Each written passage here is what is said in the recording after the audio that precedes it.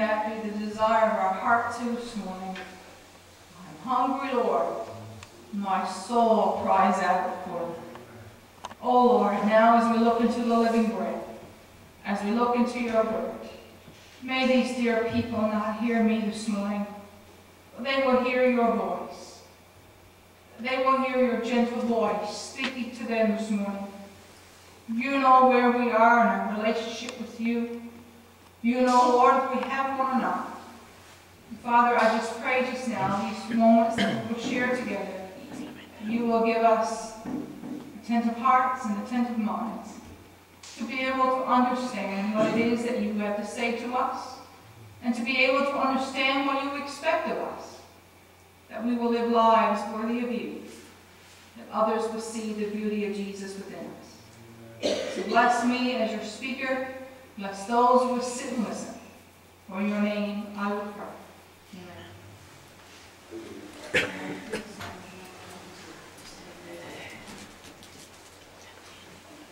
What would you like for Jesus to do for you this morning?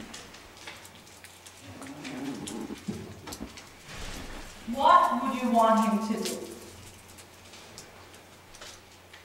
I know you won't be disappointed with what you asked him to do for you this morning. Sometimes we go into a store and we buy a certain item. And if it doesn't meet our expectations, we return it, don't we? However, this morning I want to introduce to you a product that Jesus has to offer you that you will never be disappointed. Just ask someone here this morning who is following the Lord. There's nothing disappointing about following Jesus Christ. You can walk into any department store, providing you have the money, of course, and you can buy anything that this store has to offer you. But Jesus offers one product that this earthly store will never sell, and that product is salvation. Only Jesus can give you salvation, forgiveness of your sins. Jesus can do, has done, and will do many things for us.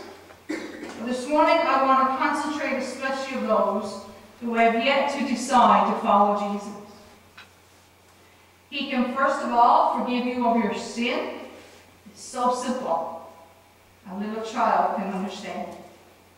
He can give you his Holy Spirit, and he can give you a safe crossing from death to life. Because this place, we will come to the place of the end of this world, but as a new beginning, as we're going home to Jesus. My scripture this morning is based on 1 Corinthians 2, 9 and 10, which says, however, as it is written, no eye has seen, no ear has heard, no mind has conceived what God has prepared for those who love him. But God has revealed it to us by his Spirit. The Spirit searches all things, even the deep things of God. You know God has done so much for us this very moment, friends. When you think of the fact that God allows you to breathe, God allowed you this morning to get up, to sit at a table and to have a meal, to have family and friends around us. God has indeed done a lot thus far today. The fact that we can sit at our tables, friends, 3 times a day and eat a decent meal. We must admit that God has indeed done so much for us. Most of us here this morning are fairly good health, enjoying the blessings of God. God has done so many good things in our lives, and I believe the best is yet to come. First of all, this morning, Christ can forgive you of your sin. Jesus has indeed saved you of your sin. We know all of us were once sinners.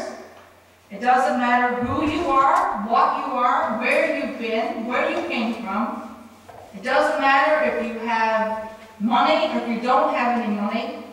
But one thing does matter, that we're all sinners in the sight of God, and we needed to be forgiven. Romans 3:23 says, for all have sinned and fallen short of the glory of God. Isaiah 53:6 says, all are like sheep have gone astray, and we have turned to his own way. 1 John 1:8 says, if we claim to be without sin, we deceive ourselves, and the truth is not in us. There are all kinds of sins in this world that people commit every day that need to be forgiven. There are the base, evil sins of the life that need to be forgiven. There are those sins that need to be forgiven that some people call little white lies. I guess you've heard of them. With God, sin is sin, friends, no matter what. There are also sins that people have in their lives that they think no one knows anything about, such as pride, envy, jealousy, gossip. We may think that no one knows about them, but let me show you that God knows everything about us. We may hide it from our friends, but we can't hide them from God. For those of you here this morning are without God's forgiveness in your life, you may be asking, perhaps, what happens when God forgives you of your sin? When Jesus comes into your life, there's a peace in your heart that the world can never give you. Romans 5:1 says, therefore, since we have been justified through faith, we have peace with God through our Lord Jesus Christ. We all know what it is when sin weighs us down in our hearts and there's no peace of mind. Our consciousness bothers us day after day. Well, friends, we can get rid of this. We can get rid of the shame and all the turmoil and the torment in our lives that we've carried so long. Because like the chorus tells us, burdens are lifted at Calvary. Because Jesus, friends, is here this morning to lift you of your burden, if you would only allow him to. The story tells of a preacher who was going around preaching from place to place when the World War II was going on. He said, I was in my hotel room one day listening to the radio very intensely to see what was happening with the war. I remember I heard a shout outside my window and I rushed to see what it was, and the people were shouting, the war is ended, the war is ended. I closed the window, got down on my knees and thanked the Lord that there was peace in the world again. Just like the peace that came into this world that day when the war had ended, come to you when Christ forgives you of your sin. A peace that comes into your life that you can't find in anything or anywhere or anyone else in this world that can give you. The only real peace that we can have is in the Lord. This is what Jesus can do for you this morning. He can forgive you of your sin and give you peace of mind.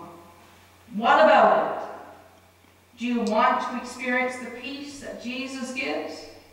Oh, the peace my Savior gives. Peace I never knew before. Do you want that peace that my Savior can give you today? This is the place. This is the time to make things right with him. Secondly, he can give you his Holy Spirit. God gives us the Holy Spirit if we've accepted Christ as our personal Savior and friend.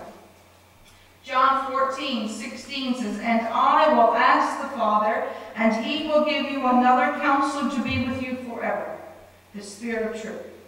The world cannot accept him, for he lives with you, and he will be in you. Here we see that Jesus was talking to his disciples. He was going to leave them. But Jesus assured them that the Holy Spirit would also be with them forever. The disciples knew him very well, but they couldn't really understand why Jesus was going to leave them in the body, but his Spirit would remain with them. John 16:7 says, but I tell you the truth, it is for your good that I am going away. Unless I go away, the Counselor will not come, and if I will go, I will send him to you. Here we see that unless Jesus did what he came to do, there wouldn't be any gospel to preach about today, would it? If he didn't die, we could be saved of our sin. If Jesus didn't go back to his Father, the Holy Spirit could not have come and lived with us daily. We all know when we accept Christ as our Savior, we have the Holy Spirit living within our lives. Here's what Paul says in Romans 8:9. You, however, are controlled not by the sinful nature, but by the Spirit. If the Spirit of God lives in you, and if anyone does not have the Spirit of Christ, he does not belong to Christ. As Christians, we are to have the Holy Spirit living within our lives. God saved us from our sin, providing that the Holy Spirit would always remain with us. We are not then to only receive, but also to give. By this I mean that you and I are God's holy temple, not the wood or the construction of this building in which we worship from Sunday to Sunday, but you and I are God's holy temples, and we are to live like Him and be His example around others around us. God has given us the Holy Spirit to guide us on our Christian walk. In our life, we find there are different things that we need to direct our lives. For instance, light. We need light in order to see where we're going, especially in the dark, because if we don't have any light, we're not going to see where we're going, and we're going to bump into things and hurt ourselves. This is like the Holy Spirit. Just as we need light to see, we need the Holy Spirit to guide and to direct our lives daily. Without the Holy Spirit, we will find ourselves traveling this road all alone. The Holy Spirit leads us and directs us in bad, rugged places, but leads us to an eternal, everlasting life with Him. The Holy Spirit does many wonderful things for us. It not only directs us and leads us, but it teaches us many things. The Holy Spirit teaches us more than any teacher will ever will. The Holy Spirit helps us to understand God's Word. And when I say that, I think of a gentleman in my first appointment 17 years ago, Uncle Stan Chalk, who had a grade 3 education. And I've used this story many times, but it spoke volumes to me. One night we were in a prayer meeting, and he said, "Lord, I don't have much. What I got is yours. Help me to understand what it is to live a life of God." You don't have much, friends. You don't need much, because God is there, and He will help us to understand and help us to live lives worthy of Him. I would like to ask you, are you allowing the Holy Spirit to guide and direct your life? For us as Christians here this morning, we can't face this life alone. Once we've decided to follow Jesus, He assured us that His presence will always be with us. Many times in this life, we have to face things that we see to be impossible to handle, such as death, loneliness, everyday struggles. But we can be assured that God's Holy Spirit is right by our sides. Many times we feel that we're all alone and God is far away. These are the times that God is very near to us, and we are with Him, and He is not far away at all. During these times, God is pulling us closer and assuring us that He is walking with us, and oftentimes He is carrying us, isn't He? There are many times today that I stop and ask myself, where would I be without the Lord to see me through every day? Where would I have been in 2012 and all the things that we went through as a family? Where would I have been without the Lord in my life? I wouldn't be here this morning. But it's because of His grace. It's because of His love. It's because that He's always with me. We know the answer to that, don't we? We would be bound for hell. For those here this morning without Him, will you give your heart to the Lord? I really can't see personally how someone can live today without Jesus Christ in your life. This has been a difficult week for many people. We've had many phone calls this week of people been sick, and tragedies have happened in their lives. One thing about it, when God is in the storm, it's easier because He's going to ride it out with us. My prayer is that you will soon reach out to God, because time is getting short, friends. Accept Him today, and you will never have to face life's problems all alone, because He is here, and He will help you through it. Lastly, I would like for us to look at one more thing that He will do, and one of the most important things when this life is over, that you're going to have a safe crossing from death to life. Jesus can give you a safe crossing when death comes. Philippians 1:21 says, "For me to live is Christ, and what? To die is gain." Here Paul tells us that he would rather die than live. Through his death, he would see Christ, and he wouldn't have any more troubles or heartaches. Can anyone here this morning say that dying is gain? All of us have to face trials in this lifetime. We face many, and there's many yet to come. We don't know what the future holds, and I'm glad that we don't. But we know who holds the future, don't we? But it isn't great to know that even when we get to heaven, that all of our trials will be over. But in order for us to experience heaven, something we need to do here first is to get our sins forgiven and to live according to his will. Then when we get to heaven, we will never have no more problems, no more tears, no more sorrows, no more heartaches.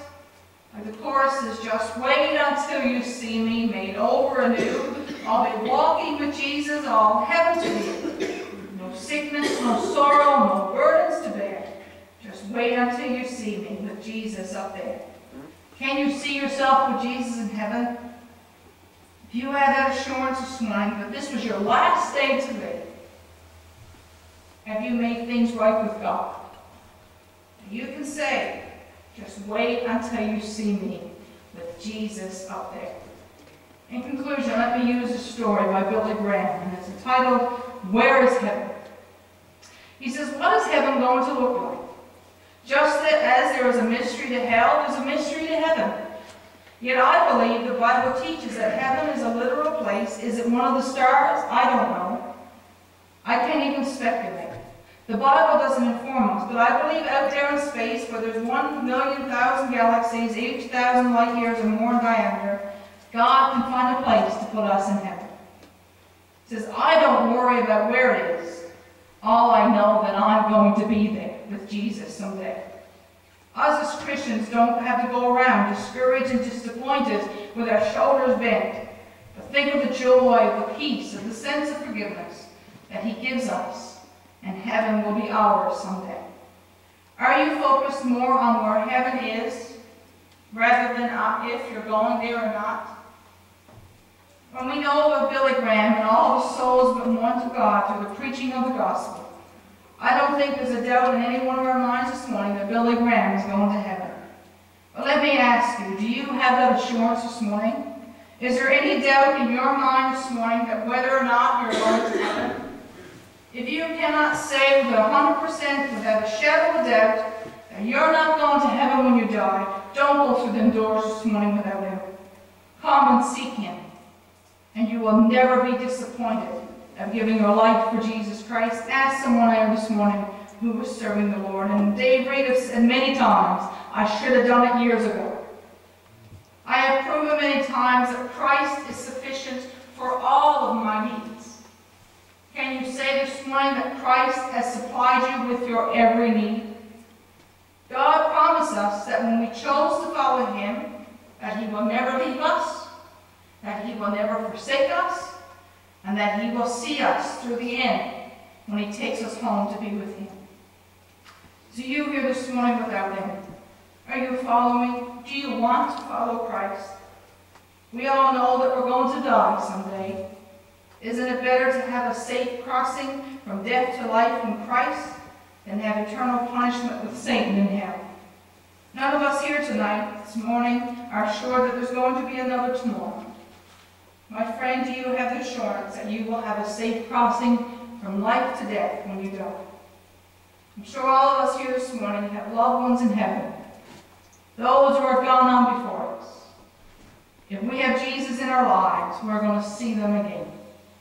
I'm looking forward to seeing my loved ones, and I know that I'm going to see them one day. And I wrote that message, Mother's Day, so my aunt sent me an email, and she said to me, "I've been thinking about you today, and I know this was a difficult day." And I wrote back and I said, "Aunt Ruth," I said, "it was. But I have the hope that someday I'm going to see my mom again." And she wrote back and she said, "I wish I had your faith." I said, "You can have it. It's free. All you have to do is ask for it." So this morning again, we've looked at wonderful things that Christ has done, what he's going to do, and what he can do for you this morning. Nowhere in the Bible, friends, will you ever see God force himself on anyone. That's your decision to make. God wants all of his children to be saved, but they must be willing to allow him to do that. Are you willing to allow God to do what he wants to do in your life?